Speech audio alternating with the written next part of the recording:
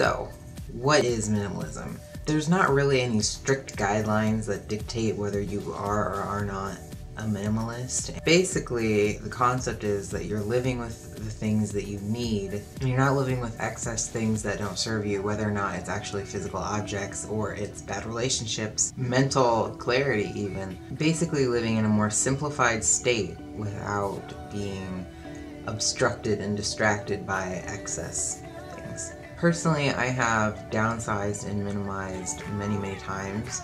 I first got into doing this like 5 or 6 years ago on a very small scale, and then I've been getting a little bit more and more intense about it. I actually have plans to build and live in a tiny house very soon, and the amount of stuff I have is just not going to be conducive to living in a house like that, especially because I'm not going to be alone.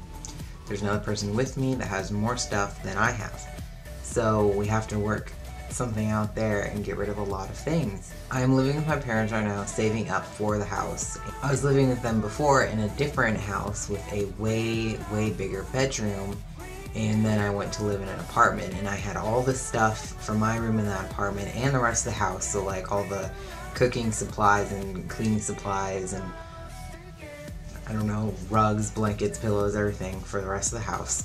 So I have all of that in this room right now from those two places. Stacked very organized, very neatly in the closets and around, but I still feel, I'm feeling very trapped by the amount of stuff that I have. So even though it won't be a little while until I can start actually constructing and definitely living in my tiny house, I just don't, I'm not happy with the amount of stuff that's surrounding me. I'm going to take a little bit of time out of my day today to go through my clothes, my books, and my decorations. Later on then I can move to like costume supplies, artwork, apartment things that are all stacked in the boxes. Today this is my goal, and I'll make videos on the other things as well. Let me first give you an overview of what this room is looking like right now. Stepping in here, it's pretty tight. You have to go around this piece of furniture. And I've got my bed, lots of pillows. I do have a lot of wall decorations. I'll explain a little bit more about that in a minute. And those are all my decorations on my dresser, nightstand. I have a cedar chest there. That's my dog's kennel. And then a bookshelf, let alone everything that's in these closets. See, I'm definitely feeling pretty overwhelmed with the amount of stuff that's in here. But without any further ado, I'm gonna start going through my clothes.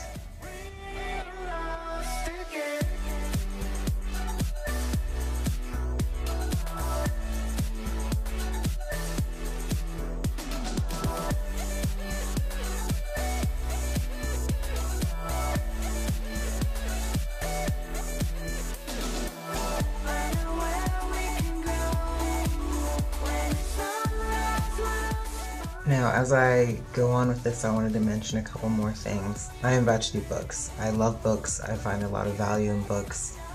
I keep all my favorites and ones that I always intend on reading but somehow never get around to, but I just love books. I'm probably at a third of the size of the books that I used to have, and this isn't my only bookshelf. I have more in the closet. I'm going to take today and try to be very honest with myself. I'm going to get rid of the ones I haven't read, ones I know I'll never read again, and always be reassuring and reminding myself that if I do want to read those books in the future, I can get them on Kindle or I can get them at a library.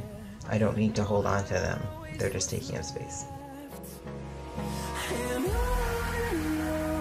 We'll go through the wastelands, through the highways, till my shadow turns to sun rays.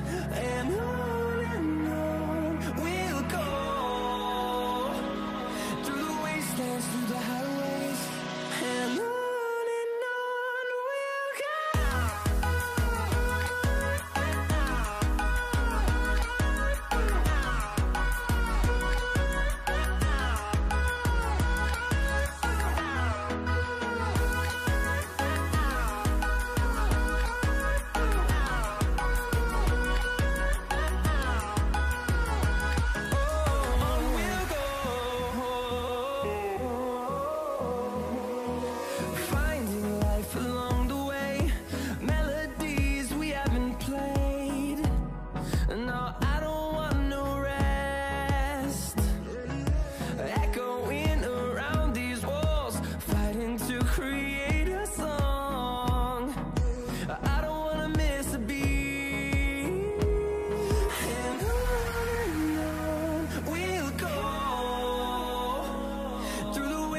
wastelands through the highways till my shadow turns to sun rays.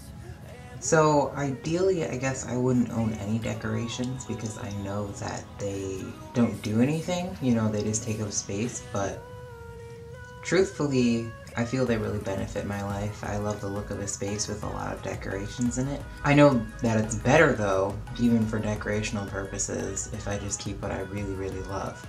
So I don't feel like there is too much stuff when it's stuff that I really love, and that was the whole point of doing this today, is because I feel like I was looking around saying, you know, I don't need that, I don't like that, I don't want that, so I'm doing something about it.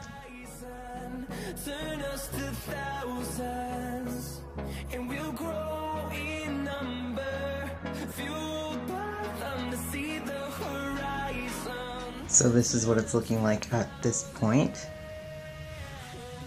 As you can see, I've fully gotten rid of that bookshelf. Here is all the stuff. All my clothes, books, and decorations that just aren't serving me anymore. Yeah, I'm getting rid of this bookshelf. I'm also going to get rid of this little bench. It is storage. It just has some shipping supplies in it and a blanket, so I'm going to move those. I want to talk about my bed. Whilst I love the pattern, I think it's really cute.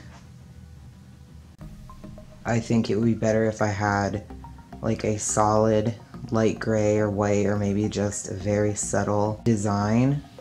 It would help open up the space. And as for all my pillows, I have a ton, obviously. I only want 4.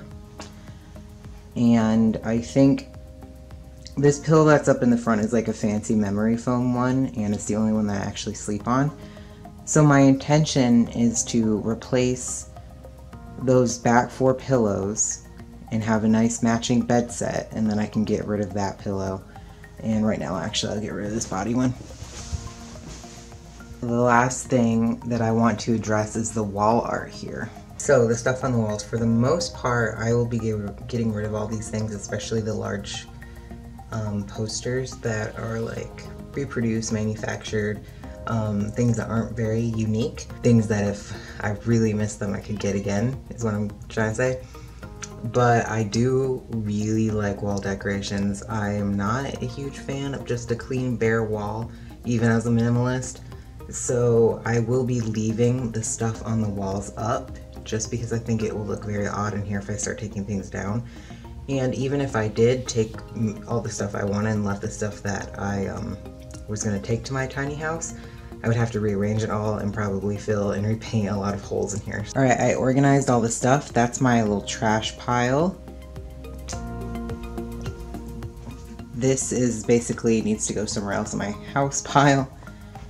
And this is all selling and donating, including the furniture it's sitting on.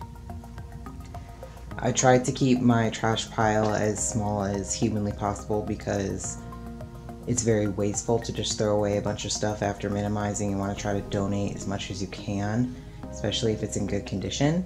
Apparently that's like an epidemic right now after the rise in popularity of tidying up the Marie Kondo show. People are just throwing away masses of stuff, and it's all going to landfills and further polluting the planet, which is the opposite of what we want. I mean, your carbon footprint as a minimalist and as like a vegan minimalist, which a lot of times those go together, is exceedingly lower than most people's because you're not consuming as many things and therefore not throwing away as many things. So in that vein, I'm keeping my trash piles as low as possible. So that's it for my room decluttering today. I will see you guys in the next one, and hopefully I will have all this stuff taken care of, or at least in a better place by then, so you can see what it really looks like.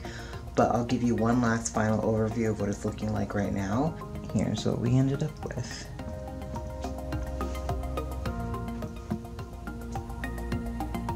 Can't wait to have it all done so I can give it all a deep cleaning, because there's so much cat hair. Alright, thanks for watching. I hope you enjoyed and got at least a couple helpful tips. I know I didn't really go into depth about things like clothes, but I will be making videos in the future about how to feel good while getting rid of things. But for now, I'll see you guys next time. Bye.